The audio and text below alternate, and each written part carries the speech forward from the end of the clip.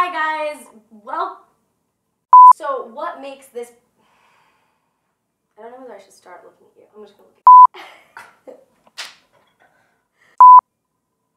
We're gonna edit this bit out. What's my next question?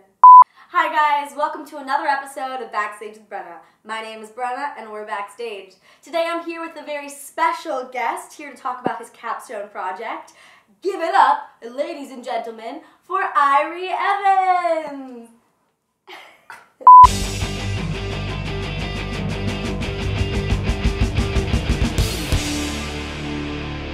So Irie and I have been in, I feel like a number of shows together. Has there only been one, really? Really? Just Life is a Dream? Maybe I take it back. We've been in one show together. But I am so happy to have I am so happy to have you here. So what is your capstone? What are you doing for it?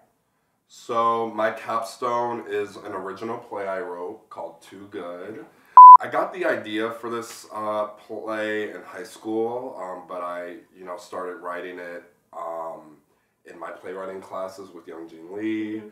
And now I'm directing it this quarter. So, oh my gosh. Yeah. I didn't know you were also directing it. So you wrote it, you're directing it, and you've been working on it for years. So how does it feel to like have it be happening now?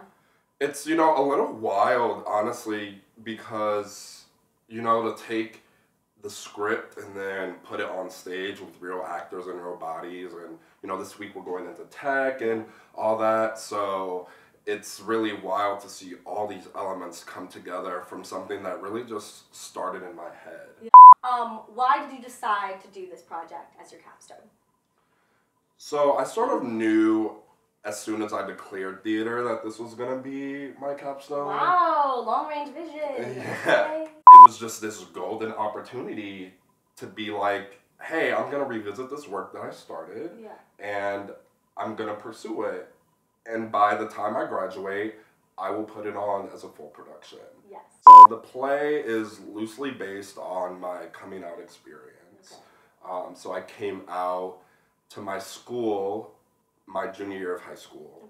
Okay. And along with that came, a lot of, it was really just a journey of self-exploration and owning my identity. But, with that, came some more difficult things, some tragedies, a lot of pain, but also a lot of beauty. I'm really happy with what the play has become, and it means so much to me. And it means so much to me to be able to tell this story, a Black queer story that we rarely see on stage. Irie, another question for you.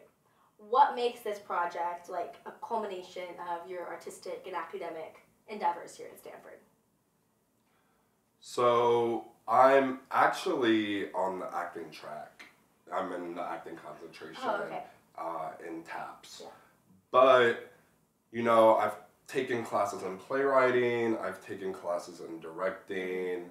For me, this is, my time to be in the driver's seat. I'm no longer an actor. I am now, in charge of this whole production.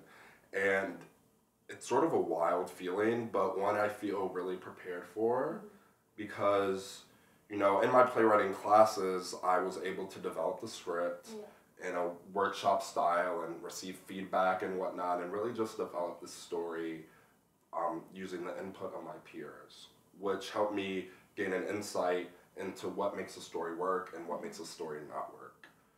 Through my directing classes and my work with other directors, I have been able to, craft my own directing style. Yeah.